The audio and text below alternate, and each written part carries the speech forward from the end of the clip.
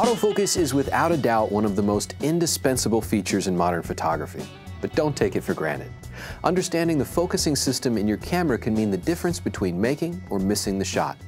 Today, we're going to take a look at phase detection and contrast detection autofocus systems, what they are, how they work, and how they can help you get critical focus in your photography. In SLRs, light passes through the lens, reflects up from the mirror into a pentaprism and out to your eye in the viewfinder. The simplicity of the design has been celebrated by photographers for years. Phase detection autofocus works by employing a sub-mirror behind the regular mirror. Light is focused into two distinct beams for determining subject range on an autofocus sensor. Distance is calculated, and a motor drives the lens to bring these beams into phase. This type of AF system requires tight alignment between the AF sensor and the lens. Many advanced single-lens reflex cameras offer the user micro-adjustments to calibrate specific lenses with the AF sensor.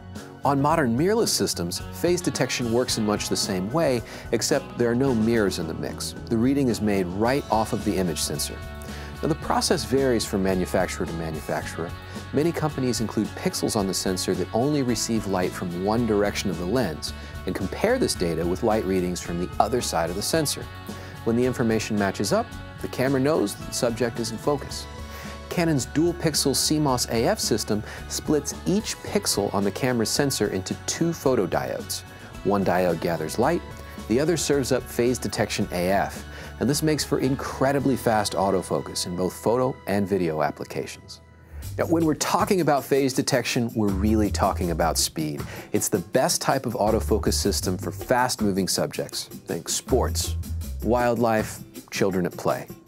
Now, one thing to keep in mind, though, is that phase detection systems can fall out of alignment or perform inconsistently with different lenses. This is why it's sometimes important to fine-tune your focusing system to each specific lens in order to achieve the best performance. Contrast detection AF analyzes pixels on the camera sensor using contrast calculations to obtain focus. Now, this works by pushing focus back and forth on the subject to identify the point of highest contrast. In practice, this feels a little strange. Your lens focuses on the subject, goes beyond the initial focus, and then pulls back. Despite this hunting, the system is highly accurate. Mirrorless cameras have employed contrast detection AF for years, boasting its high precision, and some DSLRs use contrast detection focusing when shooting in live view. Compared to phase detection AF, the process is usually slower, and it's not the best way to capture a moving subject.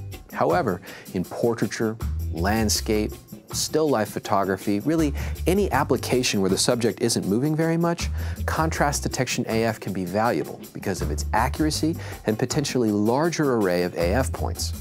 Additionally, contrast detection systems are not affected by front and back focusing issues the way that phase detection systems can be.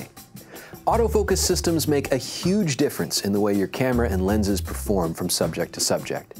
If you're an action shooter that requires tracking and continuous AF, phase detection autofocus systems offered in SLRs and high-performance mirrorless cameras can help you make the shot. On the other hand, contrast detection systems offer greater precision and flexibility of choosing a point in more places of the imaging frame.